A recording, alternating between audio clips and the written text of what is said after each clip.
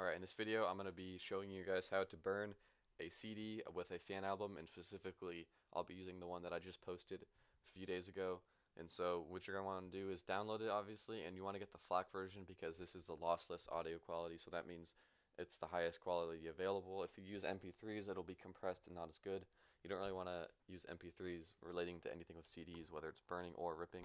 So once you have the zip file, you just double click and open it and drag it out. You need to use WinRAR or another program. This is free and it's pretty common. Everybody usually has it. So then you can delete that. This is your album. It'll come with all the art and stuff if you want to print that out.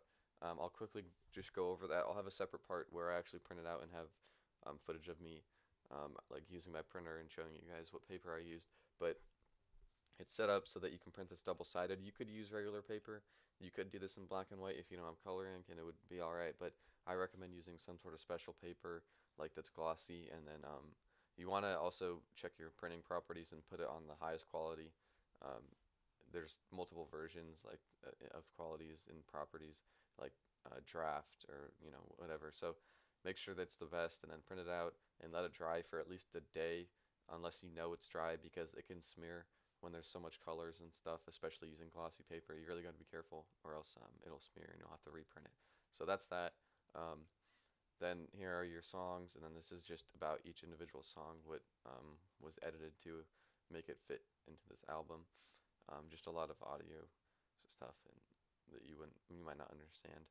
But anyways, you're going to want to download a program to burn to a CD. You could pretty much use any program, and I think maybe in Windows 10 it's built in, but I use this just because it's easier. It's called AnyBurn. This is the website. I'll have it in the description. You download the 64-bit, and you don't need to stress too much about using a super good quality version, like one that will keep the quality, because every time you burn a CD, whatever quality you put in is what you're going to get out. So it's different for ripping, which obviously you want to find a good program that keeps it exactly the same as a CD when you take it onto your computer. But with burning, it doesn't matter as much because it's always going to be the same. So any trusted program works, but I use this. So you're going to want to open it, hit this, um, burn audio CD, and then you want to click the first one, hold shift, click the last one, and then, whoops, dragging from the first one, you want to put it in. I'll show you why, because if I dragged from the middle, it would bring it all out of order. So you just can control A and delete if you mess up. But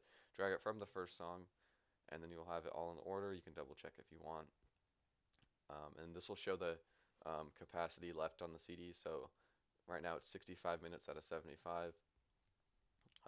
I don't have a CD in it, so you might have a CD that has more space or whatever. I use CDRs, and CDRWs are a little bit different, but both work. I recommend CDRs unless you don't have any. Um, and so you want to have your disk drive highlighted in here, and you can refresh, I assume, once you put your CD in. And then you want to go to properties. Well, you can select all the songs. Go to properties, and then album. By the way, to select it's Control A if you don't know that. And then you can edit this stuff so um, that you just have it. If your car, sometimes cars show the information of the CD. And you can even put the barcode in. If you go here, oops, this is a fake barcode um, from Google, so it won't actually show anything up if you try to scan it, but it is just a thing you could do if you want, put in the UPC. Then you're going to want to hit next, and then you have the speed. When you have a CD, it'll show like 8, 16, 24. You want to put it at 8 or 16. I usually just do 16 because if you do it super fast, some CD players might not be able to play super fast burned CDs, like um, really old boom boxes or whatever. But for most cases, you don't need to worry about that. You could do maximum if you know what you're doing. And then also, if you don't have a really good computer and you're just using a bad computer, you might not want to use maximum because there's a chance there could be an error while it's trying to burn.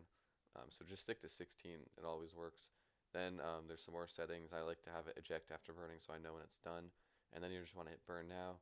And then obviously there's an error because there's no CD in mine, but it'll have stuff pop up along the way telling you which songs it's burning. And then it'll complete in about 10 to 20 minutes, depending on your computer again. And then, yeah, you'll have your CD. And you could put that in a CD case and leave it at that, or you could go the extra and print out the stuff using the document, which I'll have another video on. But that's going to be it for this video, so thanks for watching and enjoy.